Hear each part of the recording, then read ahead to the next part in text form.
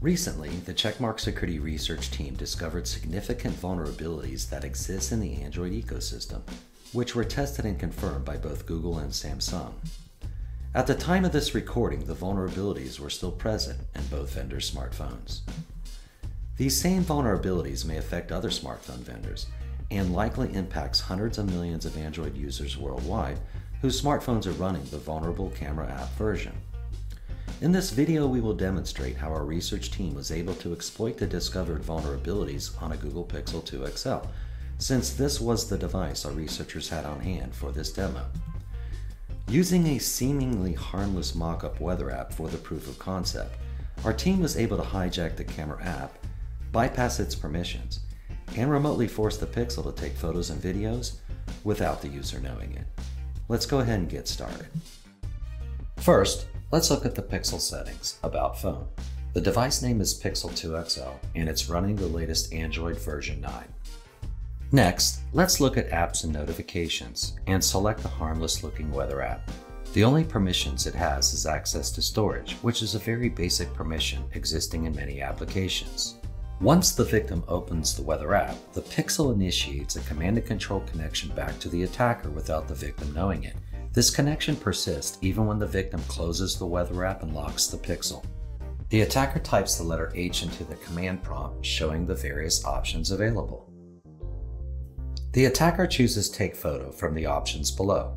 The Pixel takes a photo as shown, then the Pixel goes back to its main screen. The attacker is now waiting to obtain the photo. And there it is. The attacker receives the photo from the Pixel and acquires the GPS data of the phone's location. The photo is of our film crew who recorded this video. Then the attacker selects Take Video. We can see the Pixel is taking a video of the camera team who recorded this video. Then the Pixel goes back to its main screen.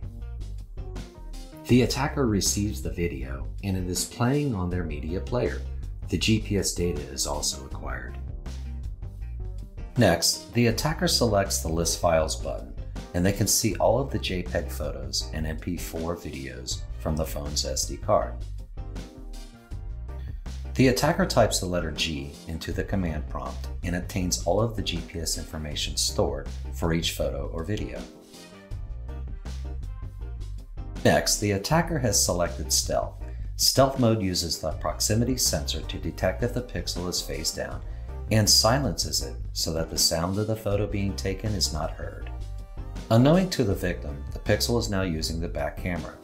The Pixel takes a photo of the ceiling. And there is the photo of the ceiling. Next, let's demonstrate a real-world scenario. The victim is in the conference room with confidential information being shown on the big screen TV. The victim receives a voice call. Hello? Hi, when can I see the documents? Yeah, I'm sorry. These are confidential, so I'm going to need you to come here to the office in order to see them. I can't release them. I apologize.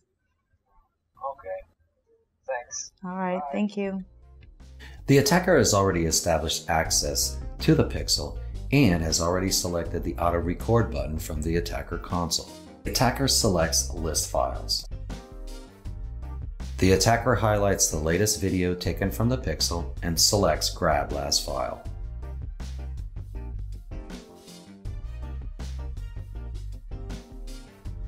The attacker views the video taken from the back camera. Having recorded both sides of the audio from the voice call, not only can the attacker eavesdrop on the conversation, they also have access to the potentially confidential information in the victim's surroundings. Okay, thanks. Bye. All right, thank you. The Checkmark security research team disclosed these findings to Google and Samsung, notifying them of the vulnerabilities. Google and Samsung confirmed the vulnerabilities, and Google also notified their other OEM partners of the issues.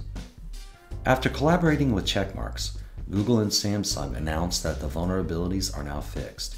If you are an Android user, Checkmarks recommends making sure you are using the latest versions of the Android OS and applications.